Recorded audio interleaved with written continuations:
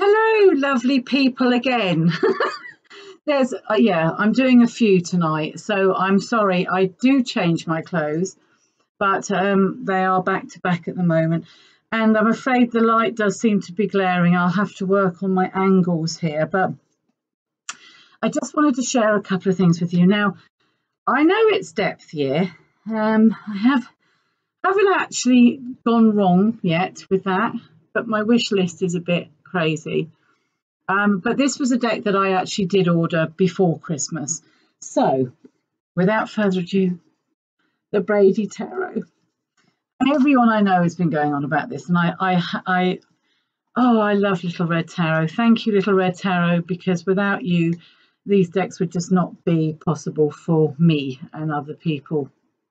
And this is the first deck I've got with this gorgeous box, and I didn't want to go and open it completely because I thought it would be nice to record it.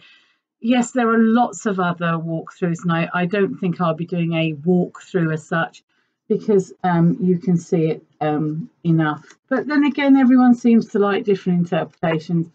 I just thought that the presentation for this was just amazing. So I could not believe. I don't know if you can see it, and I don't know if other people have shown it, but there's a feather along here. You can just see it. And then there's a seashell there. I have deliberately not watched many. An arrow there. And a seed there. Because I wanted it to be that surprise for me. And to get something in a box like this, I just thought was amazing.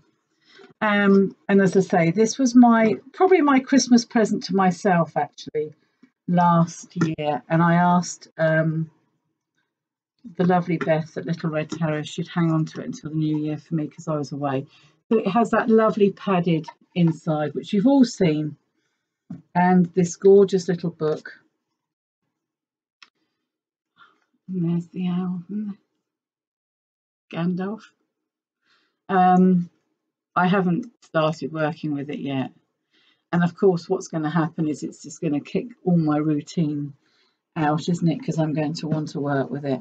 And look, I mean, it's still sealed. I literally just took it out the box on Friday, wanting desperately to do something and to get it out.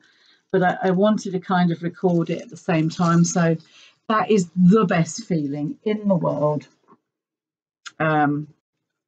And I haven't even seen all the cards, and that's the backs. As I say, I don't think I'm going to do a complete run through of this because I haven't even looked at it myself properly yet. I don't know why. I thought the cards were quite a lot wider, bigger, but they are normal size cards. Maybe there's two different sizes, I don't know. The cardstock is lovely.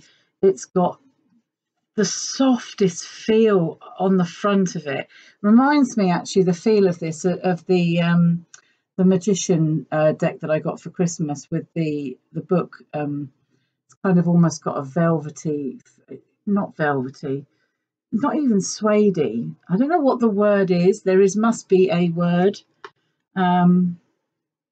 The Emperor, and I can really feel that's a card, you know, as much as I think I might know about decks, I don't. I'm really liking the imagery on this deck already.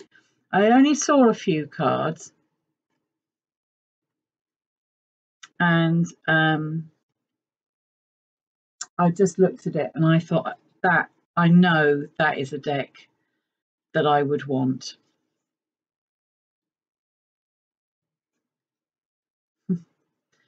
So Strength is a bear, and Strength is one of my cards for this year, depending on which system you're working on. Oh, the Hermit card. So you guys have probably all seen the run-throughs of these, and that is the first time I've seen that card. And I have to say, owls definitely seem to be drawing me. You know, I've always been a lover of wolves, and you can see mine. He's mine. I love my wolf. But I think it must be either, you know, a new phase, and I think that card's lovely. I'm not a fan of spiders at all, but I can admire them. And a couple of years ago, it is probably a couple of years ago now, we had this spider outside the landing window, and she was busily making her web, and I could literally stand there and watch her doing each of the silk threads round, and it completely fascinated me. I felt like Robert the Bruce, just watching this spider doing this. Oh wow, what a death card. I mean, I know people have been cooing over this deck, but I hadn't expected the imagery to be so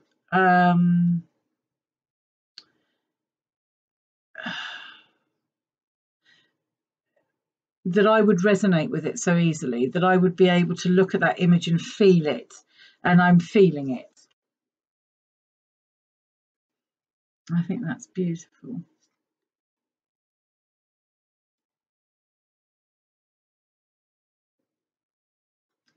Not perhaps my most favourite depiction of the devil. I always feel sorry for the goat. And the poor old tree gets it in the Tower card every time, doesn't it? And of course, since doing the astrology signs, your sun, moon, and rising star, rising sign, I now feel more interested in looking at the cards that relate to those particular aspects of mine in decks. So already just doing the 31 days of tarot is starting to cross-reference itself. There's a real sun coming out of that card, isn't there? I won't be going through the whole deck, but I think at least that I should be showing the majors for anybody. And I'm sure there is, well, I don't know where they've been, if I'm the first person they've seen doing this run through, but and I don't know very much about the rest, because there's obviously some differences and I have to read through what that means. But wow, yeah, this is a deck. I nearly didn't get this deck. I saw it and I thought, wow, that is a gorgeous deck. And you know, I'd spent a bit for Christmas and I thought, oh, I'm not sure, you know, can I really justify buying myself a deck?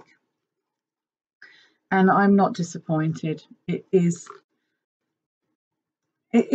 not really fair, I don't think, and I did it. I kind of said, look, I'm going to just go with indie decks and I'm not going to get myself any mass-produced decks.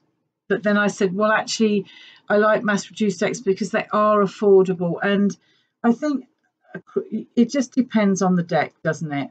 There are a few mass-produced decks that I would love in my collection, and when I get the chance to buy an indie deck, I don't think I've been disappointed. I know I haven't been disappointed. And there is something wonderfully personal, because you feel that connection with the creator. And I'm loving it. I have absolutely utmost respect for whoever decides to create a deck. The work that's gone into this is beautiful. It has its own purpose-built little box, cushioned, and it is just delicious. So that was my very brief, but I couldn't not mention it. And if you want full walkthroughs with more information, please do go and check out other reviews and walkthroughs of this deck, because I don't think you'll be disappointed. And Little Red Tarot, thank you again, because you make possible for a lot of us decks that we can't get without, you know, being heavily penalised. So that's it, guys. Thank you very much for watching. Take care. Bye-bye.